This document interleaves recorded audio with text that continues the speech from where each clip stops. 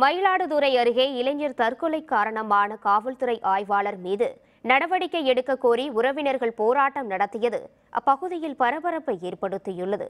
நாகப்பட்டினம் மாவட்டம் பாழியூர் அருகே நல்லாவூர் பகுதியில் ஃப்ரெண்ட்ஸ் ஆஃப் போலீஸ் பணிபுரியும் மாதவன் மற்றும் கோவிந்தராஜன் ஆகியோருக்கும் அதே ஊரை சேர்ந்த முரளி என்பவருக்கும் இடையே இடப்பிரச்சனை இருந்துள்ளது.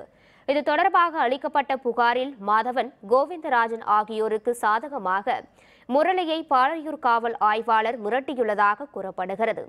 இதனால் மனமுடைந்த முரளி தற்கொலை செய்து கொண்டார். இதனை அடுத்து தற்கொலைக்கு காரணமாக இருந்த மாதவன், கோவிந்தராஜ் மீது முறையாக விசாரணை செய்யாத காவல்துறை ஆய்வாளர் மீதும் நடவடிக்கை எடுக்க கோரி முரளியின் உறவினர்கள் போராட்டத்தில் ஈடுபட்டனர். இதனால் அப்பகுதியில் சிறிது நேரம் பரபரப்பு காணப்பட்டது. ஒரு அப்பாவி தற்கொலை செய்து கொண்டார்.